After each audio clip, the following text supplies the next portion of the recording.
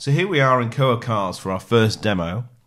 Koa Cars is providing vehicles to consumers that want to understand what models they have in stock and also gather finance agreements to determine whether the loan requirements meet their needs. So we're going to use Agentforce to engage with consumers, ask them questions about what their needs are about the vehicles, but also provide them and calculate dynamically that finance agreement. And that's where Heroku is going to come in. So here's the data about the vehicles that we're using. Let's go and take a look at the application in Heroku.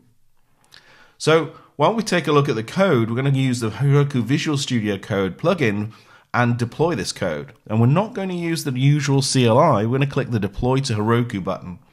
This is a feature of the plugin that lets us use point and click to start the deployment. So while that's deploying, let's take a look at the finance agreement code. So the code here is written in Java, but of course could be in numerous other languages supported by Heroku. And the code also is well annotated and documented. Now, of course, this is a good practice for developers to document the code, but it makes even more of a difference when it comes to using Agentforce because you can understand more about what the intent of the code is, what its expectations are, and what information it provides. Additionally, we've also got the ability to highlight here that we can make a SOQL query from this code. I didn't have to set up any configuration or networking or authentication or OAuth, all of those things that are just basically plumbing and infrastructure. Using AppLink, I was able to make a SOQL query from any of the languages that are available in Heroku today. So now I can get hold of that vehicle information and I can do those computational operations to calculate the finance agreement and send that back to the user. So now we can see on the left-hand side that our deployment is finished and the Visual Studio add-in for Heroku is showing us that we've got the Heroku integration add-on installed. And now let's go ahead and do some commands to configure this application into a Salesforce org. And to do that, we're first going to run the Salesforce connect command. And this is going to prompt us in a moment to log into a particular Salesforce org. Now the neat thing about this is you could actually do this for multiple orgs. So you could teach your applications about more than one org, particularly if you want to see information from multiple orgs to aggregate that, or you want to perform operations across multiple orgs. It's a fantastic capability. Multiple orgs is very common throughout Salesforce customers. So now that we've configured and authenticated ourselves, the exciting bit comes next. We're going to import this code or this application into Salesforce, and that's where the magic really begins. So let's go ahead and run the Salesforce import command. It's going to take this application that's been deployed and make it available under the setup menu. And the setup menu is the place to be to make sure that your capabilities is visible to the eyes of all of the Salesforce admins and developers. So let's go there next. So we're now in the setup menu. The setup menu has a nice page describing what Heroku is and some details and links to get to more information. But more importantly, here's our application. This is the application that we just imported with that CLI command and connected this org to. So we can also do things like take a look at the various operations that are available through this application. And sure enough, here's our calculate finance agreement. And if we drill further into the details, we can see there's the descriptions. So even at this stage within Salesforce, I don't need to be a Java developer or even know about Heroku so much that I can actually tell what this actual operation is going to do for me. So the good news is right now we can go straight away and create an Agentforce action. So let's go and click New Agent button. We're building from an API, and there is Heroku right there in the Agent Action category drop down. So we pick Calculate Finance Agreement and click Next.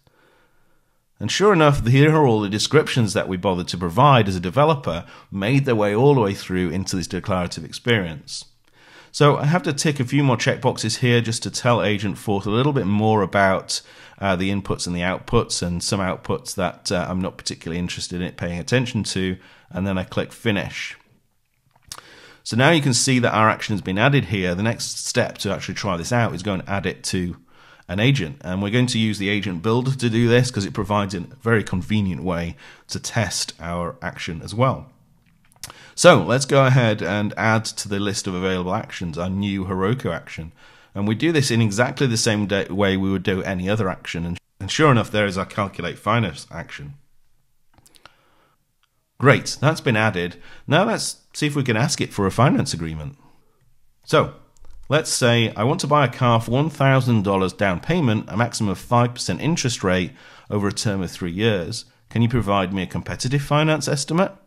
Well, I can, but I need a little bit more information, says the agent. Can you tell me your email address so I can look up the details? So this is Salesforce, so what it's actually doing, and it's configured to do so, is to look up the contact details. So we've already got a contact in Salesforce. I just need to give it the email address of that contact for it to look it up.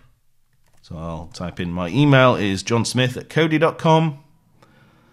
And once I've entered that, it's now able to start asking me some questions about the make and model and my preference of the type of car that I'm looking at. And by the way, all of this interaction and exchange is actually done by virtue of the configuration of the agent itself. All of these actions here on the left-hand side. We're actually just getting to the point where we can fulfill the requirements of the Heroku action on the left here. So let's give it some information that will help it pinpoint the particular model or type of car that I'm looking for. So I like the make Zig and the model M3.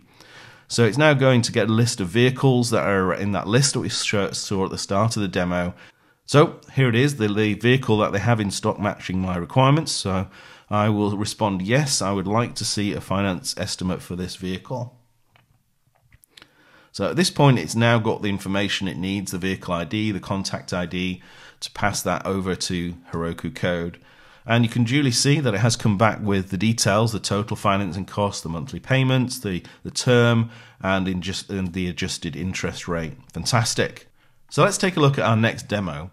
Luminaire Solar is a company that provides solar products such as panels to the consumer market, which allow them to make the best use of their energy needs in the most efficient way possible. So in this case, Luminaire Solar has created a website. It's powered by Heroku, built with Node.js and React. But they've integrated Agentforce into it. How did they do that? They used the Agent API. So the Agent API is available in two particular modes here. In this case, a headless mode. This particular area here is powered by Agentforce AI, but we didn't chat with it in the normal way. We asked it a question that we already knew would be asked by the consumer, such as, can you predict my energy savings for next week? And it took next week's weather forecast, their existing historic usage, and came up with an answer. So already we've been using Agentforce before we even clicked on anything in this page. Fantastic. But of course, we can also chat with Agentforce in a more traditional way, and you'll notice this looks a little different because we're on the Luminaire Solar website, so we've branded the look and feel to look more in line with their corporate needs and color schemes and such like. So we're now going to ask it to analyze my system's metrics for this month. So now it's provided that summary, and once again, this is using Agentforce with a custom action we built with Heroku, and that custom action has obviously access to the data it needs to make that decision and provide this summary, which is actually telling us that our current system is performing poorly and maybe we would like to open a support case. So this is a great example of how we've used Agentforce from within a consumer experience with Heroku that's able to see the Heroku data, it's able to see CRM data and even create cases and create a really seamless experience for the user. So let's go ahead and say yes to that offer to create as a support case and have somebody from the support team look into why my solar panels are not performing as we were expected. So now we can go over to Service Cloud and refresh our list view here. And sure enough, there is our newly created case. And we can see on the Details tab here, there is the relevant information for the support person to take over and hopefully resolve that customer's issue. Fantastic. So that concludes the two demos that we have for you today. But before you go, if you're interested in taking a look and building your own Heroku actions, then we've created this fun tutorial that demonstrates that Heroku actions can actually create visuals as well as textual output. In this case, we've generated a fun little badge as part of the Heroku action you get to deploy when you're using our Heroku tutorial for creating custom actions in Agentforce. And this tutorial is available now, and it's available in Python and Java. Thank you very much.